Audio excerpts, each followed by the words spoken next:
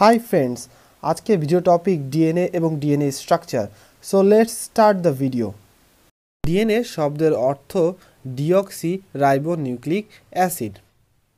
DNA কোষের নিউক্লিয়াসে অবস্থান করে এবং দেহের জেনেটিক ইনফরমেশনকে কোড করে, সাথে সাথে স্টোরও করে।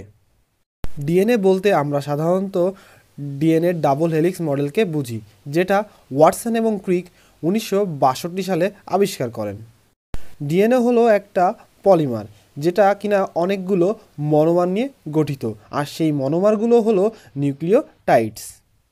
নিউক্লিওটাইড সাধারণত নাইট্রোজেনাস বেস, ডিঅক্সিরাইবোজ সুগার এবং ফসফেট গ্রুপ নিয়ে গঠিত। নিউক্লিওটাইডে সাধারণত দুই ধরনের নাইট্রোজেনাস বেস থাকে। প্রথমটা হলো পিউরিন এবং দ্বিতীয়টা হলো পাইরোমিডিন। পিউরিনের মধ্যে আছে অ্যাডিনিন এবং গুয়ানিন নাইট্রোজেনাস বেস, এবং পাইরিমিডিনের মধ্যে আছে থাইমিন, ইউরাসিল এবং সিস্টেইন নাইট্রোজেনাস বেস। ফলে 4 ধরনের নিউক্লিওটাইড ডিএনএতে থাকে এবং এরা নিউক্লিওটাইডগুলো কমপ্লেক্স ওয়েতে যুক্ত থাকে। ডিএনএ ডাবল হেলিক্সকে সিম্পলিফাইড ওয়েতে দেখালে দেখতে পাবো একদিকে অ্যাডিনিন ও থাইমিন, অন্যদিকে গুয়ানিন ও সাইটোসিন বন্ডের মাধ্যমে যুক্ত আছে।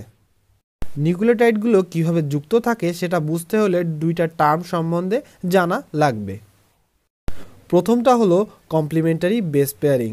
ফিগারে দেখা যায় অ্যাডিনিন ও থাইমিন দুইটা হাইড্রোজেন বন্ড দ্বারা যুক্ত, এবং অন্যদিকে গুয়ানিন ও সাইটোসিন 3টা হাইড্রোজেন বন্ড দ্বারা যুক্ত থাকে। দ্বিতীয় টার্মটা হলো ডিরেকশনালিটি।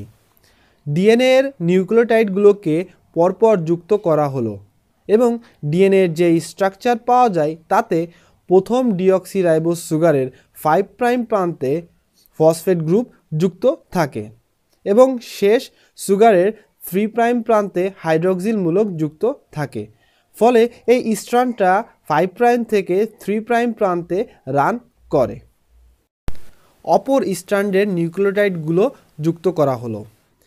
অপর স্ট্র্যান্ডের প্রথম ডিঅক্সিরাইবোজ সুগারের 3 প্রাইম প্রান্তে হাইড্রক্সিল মূলক থাকে এবং শেষ সুগারের 5 প্রাইম প্রান্তে ফসফেট গ্রুপ যুক্ত থাকে।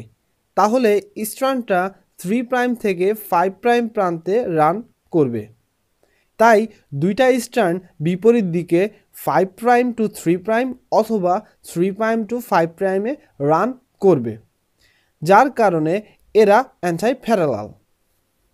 সো এটাই হলো ডিএনএর বেসিক স্ট্রাকচার, যেখানে ডিএনএর কমপ্লিমেন্টারি বেসগুলো হাইড্রোজেন বন্ড দ্বারা যুক্ত থাকে এবং নিউক্লিওটাইডগুলো অ্যান্টি প্যারালাল ওয়েতে অবস্থান করে। সো আশা করি আপনারা বুঝতে পারছেন ডিএনএর বেসিক স্ট্রাকচার কেমন।